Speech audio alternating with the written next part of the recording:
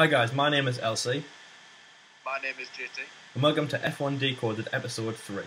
In this episode we're going to be battling the two Finnish world champions of Mika Häkkinen and Kimi Räikkönen. I'll be discussing Kimi and JT is going to be discussing Mika. So let's start off with Kimi Räikkönen, the current driver on the grid with Ferrari. He started his career with Sauber in 2001. His first entry was the 2001 Australian Grand Prix, building experience with the new a new driver, a Swiss team. Really moving forward and getting experience for like that to move up to a bigger junior team. In 2002 he moved to McLaren. Now this was really good for him because this was Mika's team. This is where Mika dominated and won his 2 world championships. So it was a real buzz for Kimi to move to this team. His first win was the 2003 Malaysian Grand Prix, a year after he joined McLaren. Was very much in the team and growing as an actual driver. Now he stayed with McLaren for 4 years until 2006. As I say, doing really well. His first win came in 2003 and he was really growing from then.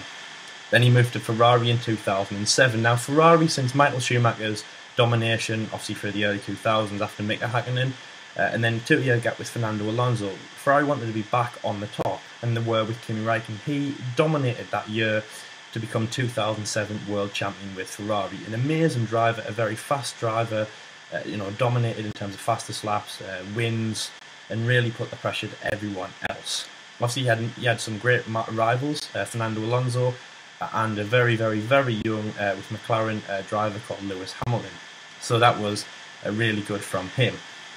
He spent another 2 years after 2007 with Ferrari, where the car was not really on top. Obviously, McLaren won 2008 with Lewis Hamilton, and Brawn in 2009 with Jenson Button. So Ferrari weren't really at the top then. And 2009 was a year that Kimi he wasn't happy with the car. They weren't performing as well, and especially not to the extent of when he was in 2007, world champion, dominating races. So he left in 2009 to go to Rally. Now he had a successful Formula Rally career until the end of 2011. I say he was nicknamed the Iceman, a very skillful driver, a very fun driver to watch. But he did make his comeback to Formula 1 in 2012 with Lotus Renault, partnering Romain Grosjean, the French driver who had an up and down career with Haas at the moment, but he was crashing left, right and centre, a bit like Pastor Maldonado if you like. Now his comeback was promising, I would say. His first win after his comeback was the 2012 Abu Dhabi Grand Prix. He was running in second place until Lewis Hamilton had an electrical problem and retired out the race. Which, funnily enough, JT, I actually made a bet on Lewis to win, and I was very upset when he crashed out. So that was very promising. Now, obviously, Abu Dhabi was a great race for him, but I think say take out Brazil, the next race will be Australia in 2013. Now this is a race that is probably one of my favourites of this modern era. Kimi Räikkönen, obviously a legend in Formula 1, he's been in there for a very long time, dominated in Australia to win the race. Fantastic. That was his last win, his most recent win, sorry, in Formula 1, the 2013 Australian Grand Prix, but it was incredibly exciting. He then moved back to Ferrari in 2014, partnering Fernando Alonso in the V6 era, and then in 2015 and this year, Sebastian Vettel, showing that he still has it. Now, 2014 and 2015 weren't really a year for Kimi to be anything excited about, but this year definitely has shown real potential, absolutely shining in Bahrain and in Russia, especially in the harsh reality that obviously his teammate is having reliability problems and the team aren't again on top, on form. As the Ferrari that they were, I'd even say around 2011, 2012, when Ferrari was still showing signs of we're going to come back, we're coming back into the Michael Schumacher era that we'd just come out of. So there we go, there's a little bit of a brief intro of Kimi's life. Now I'll give you some of the stat attacks that Kimi holds in Formula 1. His current team is Ferrari, as I said, car number 7, when the drivers got to pick numbers, he chose car number 7. He had 236 entries in Formula 1, making 235 starts. His one championship in 2007. And within that, he got 20 wins, 82 podiums, 1,217 career points, 16 pole positions, 42 fastest laps, which he holds. That is a record that no one beats him in that. And his 2015 position was 4th place. Now that is quite strong. See, his predicament, Ferrari the V6, wasn't strong, even in winter tests. And I think even on the first day of the first test, Kimi said that this car was an improvement over last year. So if you think about if he can have nursed that I'd say probably one of the worst Ferraris we've seen in a very, very, very long time, JT. I don't know if you'd agree, but yeah, to nurse that to 4th place in the World Championship is fantastic. Kimi, 36 years old, obviously had a great legacy in Formula 1. Now, what is he going to do after this? World champion. Now, this is very open to speculation. Is he going to go to NASCAR? Is he going to go back to rallying? But it is really exciting to see him on the track, JT. Now, obviously, he's not... now, the funny thing is, obviously, I imagine he's a very, very nice guy, Kimi Räikkönen, to go out in Finland and have a beer with him, have a Heineken, have some vodka, whatever. Yes. But he has this... He's always done this. He's always had this, like, almost... like a very awkward, very verbal, or if you like, lack of verbal skills, I guess. Obviously, with his very, not really responding very good in press interviews. He's very, very low key, doesn't smile much. But that's what makes Kimi. In McLaren, I think it was 2003. One of the most famous quotes he ever said was when Martin Brundle interviewed him, and he said, "Kimi, you've missed the presentation by Pele." And then he went, "Are you going to get over it?" And then he responded to Martin Brundle. He just said, "I was having a," and I won't say the last word, but I think you know what it is. And yeah, and then obviously more recently, in Abu Dhabi in 2012, his first win since his return, when Simon Rennie, the race engineer who's at Red Bull at the moment, said to him on the radio while he was saying obviously like Lonzo was behind and look after the tyres. He responded with 2 amazing ones where he said. When Simon Rennie said, "I'll keep you updated on the gap, and he went, "Just leave me alone, I know what I'm doing." And then another one, which was an amazing one, when the safety car came out, and he said, Simon Rennie said, "Okay, Kim, you've got to warm up all 4 tyres, you've got to warm up all 4 tyres." And then he went, yes, I know what I'm doing, you don't have to interrupt me every 10 seconds, I think it was. And then Simon Rennie just responds and goes, "Okay." So... obviously, he is an enjoyable guy. I mean, I have warmed up to him a lot more when I see him on the podium and I see him in press conferences. I don't think he's a nasty driver. I don't think he's out there just to, to give the press not what they want. Not full, complete interviews. I just think he's a funny driver to have in Formula 1. So that was the current. This is the current Formula 1 Finnish world champion on the grid at the moment.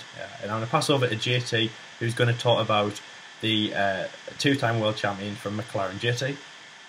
Thank you very much, Alison. Yeah, very huge respect to Kimi Räikkönen.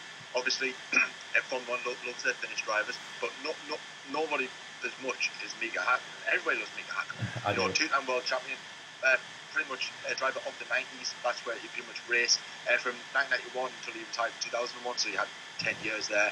So, I'm going to briefly go through the career. In teams, he only joined 2 teams, which I didn't know, if I'm honest, up until doing research. He drove for Lotus in 91 to 1992, and then up until obviously 1993, where he joined McLaren, and then that's when he left in 2001, which is a bit of a shock, I would think, at the time. A driver like Mika Häkkinen, leaving Formula 1, and obviously he went off to do touring cars and DTM and all that, what F1 drivers normally did back then. So as we all know, obviously we all know there's 2 world championships, 1988, 1999.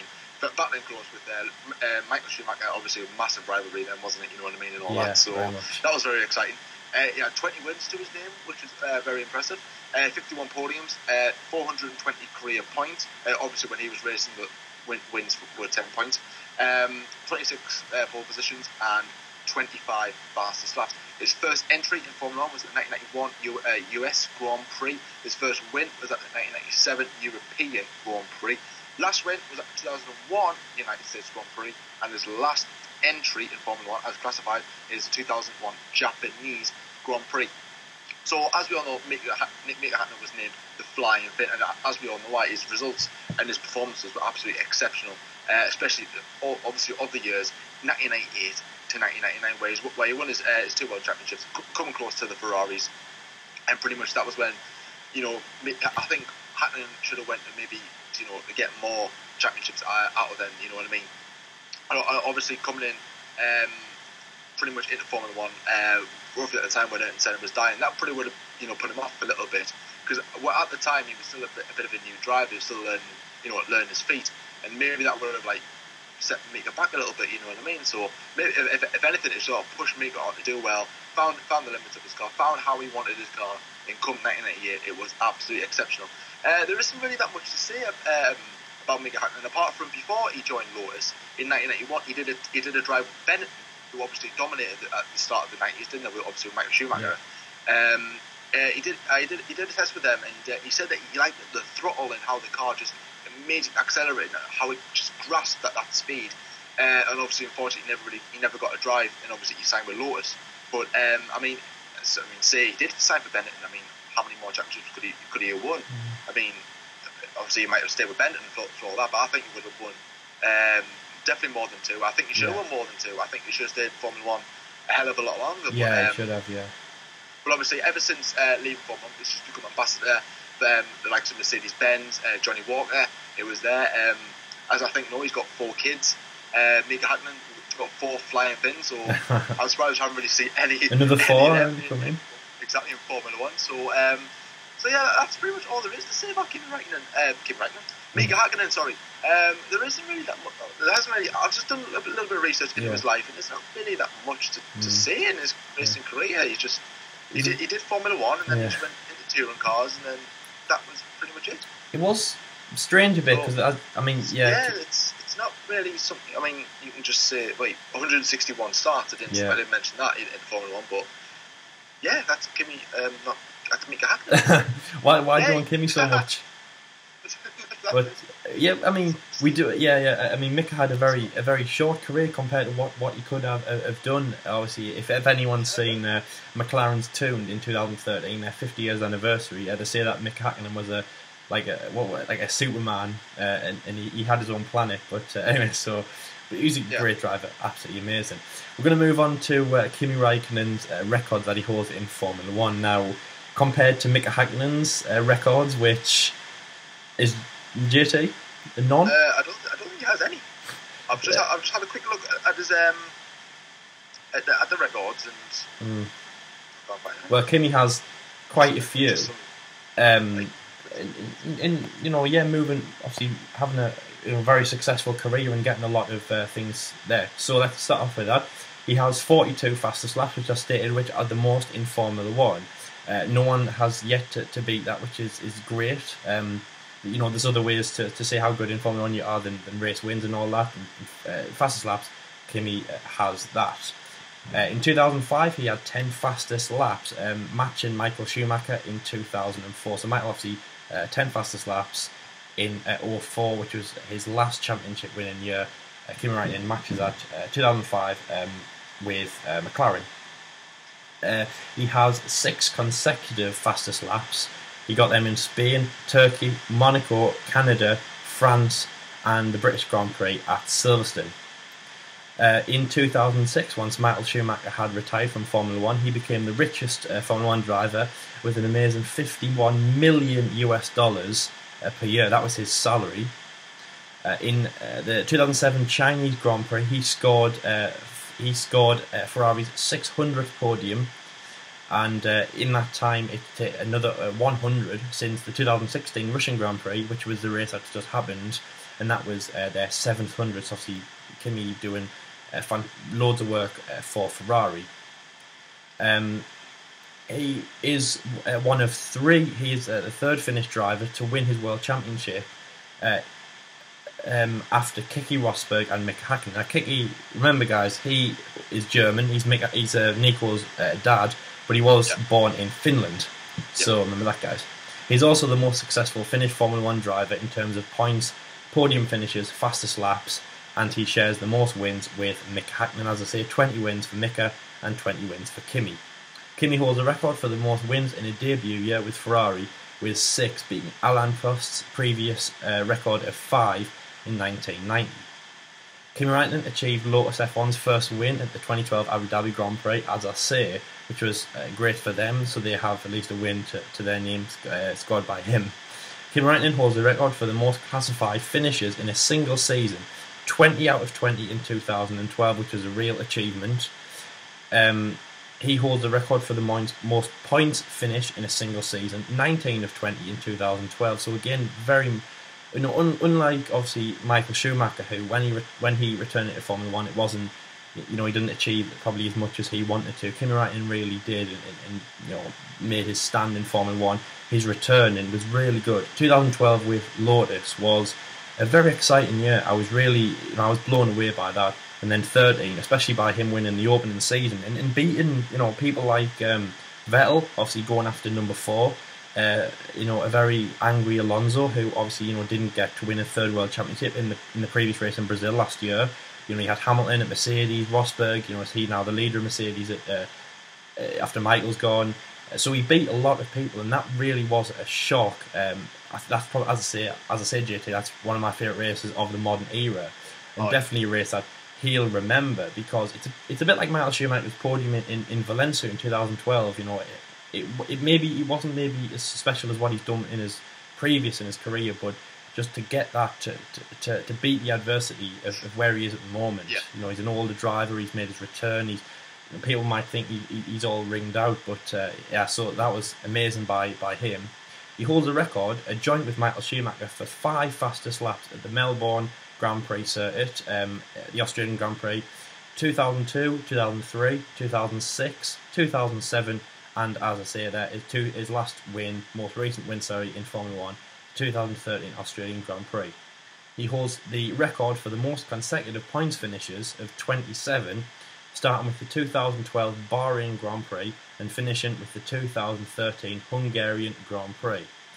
And last but not least, Räikkönen is the 3rd Ferrari driver, along with Juan Manuel Fangio and Jody Scheckter of South Africa, to win his world title in the first year with the team. Now that is amazing. Just imagine doing that, winning with Ferrari in your first season. So he's one of 3 drivers, obviously, along with Fangio, one of the most iconic. I mean, we'll talk about him obviously more when we get to when he's in F1 Decoded, when he earns a position. He is an amazing driver. He wrote Formula One, if you like. He was really a pioneer of Formula One. So that was Kimi's stats, Kimi's records, and JT's Mika Häkkinen doesn't have anything to contest with that, apart from sharing the wins. Just sharing the wins with Kimi Räikkönen. But I'm going to go a little bit into his personal life, because I researched something just recently, and this is quite interesting because obviously, as we all know, loads of Formula drivers live in Monaco. Obviously, your Hamiltons, your Rosbergs, and all that. Mika Häkkinen was one of them. Obviously, raised his kids up in Monaco and stuff like that. And on the 8th of May 2008, right, he had a brand new mansion completed in France, Monaco, and in his trophy cabinet where he kept all his personal trophies, one of the wires that control the lights had a bit of a short circuit, and it tripped and actually set fire to his house. Really, pretty much, and actually burnt all his trophies down. So he's got none. Oh no! So, poor Mika. Oh my god! Mika Häkkinen, I'm sorry. Yeah, that's. Do you know what? Do you know what, Mika? Do you know what? We've given the Driver of the Day award to Kimi. I tell you what. Ring him up. I'm sure you've got his number. Ring him up and tell him to go and put that in your house, your mansion. We'll have to ring up the football. I mean the F1 trophy, the cabinet place to get us another one. But I don't think they'll do. I really want to give it to Mika now. I really want to give it. No, can't give it away to Mika. Can't give that for free. Doesn't matter if his trophies are burnt or not. It's his own fault. That is really sad. That is really sad. My condolences, Mika. From me and JT at the F1 Debate Show. Sorry, guys. That is incredibly sad. Very, very sad. Mika. But let's end this episode on a bit of a positive, because Häkkinen does enjoy a bit of skiing, a bit of swimming, a bit of tennis, scuba diving, and jet skiing. Oh yes. There's also his favourite music artists, like Phil Collins, Michael Jackson, and the one and only. I'm going to get. Frank Sinatra. I was going to say the one and only Frank Sinatra. Actually, I remember a few weeks ago, JT told me a very interesting fact about Sebastian Vettel. He also mentioned it in the F1 Decoded episode 2, which was Vettel and Schumacher. Please watch that if you haven't already.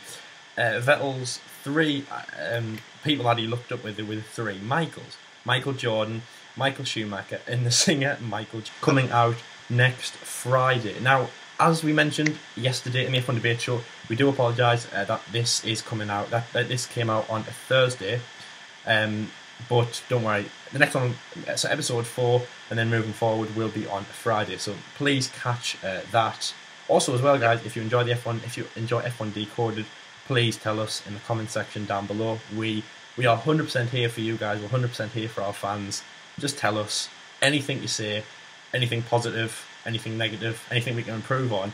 We will give you a dimension, possibly. We'll see what we feel like, but obviously any advice you have, guys, is really... And thank you to the two guys who commented on our, I think it was our Roland Ratzenberger tribute, I believe, or it might be now, it was our Roland Ratzenberger tribute. We got 2 interactions. One of us said that Gilles Villeneuve wasn't the last F1 driver to die in Formula 1, so we got it wrong, so it was like... Oh, dear, we need to do our research a little bit more. And the other one was like, are you guys from New Zealand? New Zealand. But obviously, so thank you to the fan, obviously, who told us about that. We do try to get our facts right, but obviously at the end of the day, guys, we are just two, idiots, if you like. So we're not going to get everything right, but obviously we will do. Don't worry, we're not going to give you a... We try, but obviously there are times where we might get a stat wrong or two. But obviously, those who mention it, thank you very much. Yeah, see, you are helping us. We're growing. We have been going for about 6/7 weeks, something like that. Now, obviously, we started on Facebook and moved over to YouTube, so it's about 7 weeks we've been running. I think we've progressed quite a lot. Do you like do you like our progression? Just anything you can tell us, guys. We get lonely. Just leave your comments down below, please. So thank you very much for watching this. Please join us next week for our Spanish Grand Prix preview, F1 Debate Show episode 11, and also the race on Sunday. And more importantly, F1 Decoded episode 4, which is coming out next Friday, Hill v Mansell, the Battle of the Brits. So please catch that. So from myself and JT, goodbye for this episode, and we'll see you in the next one. Take care, guys. See you later, guys. Take care. Bye.